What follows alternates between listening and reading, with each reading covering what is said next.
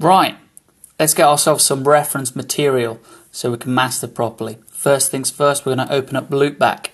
Command space, Loopback. This is a virtual driver, so we can send audio from one app into Logic so we can record it. So we're going to add a new virtual device. We're just going to leave it as Loopback audio, that's fine.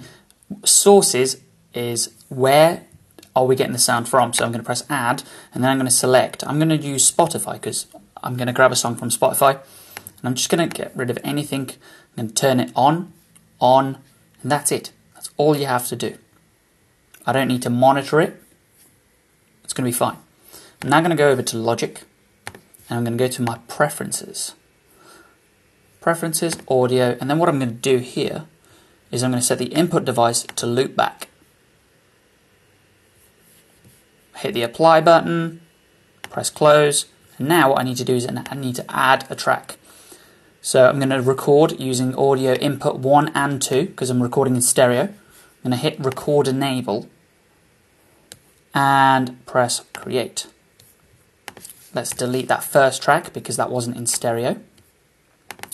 And then what I'm going to do is I'm just going to rename as this reference track, and I'm going to be taking a song from Spotify. So let's just get Spotify, there it is, Stevie Wonder, we're record armed. Now all I have to do is hit record on here, go to Spotify, press play,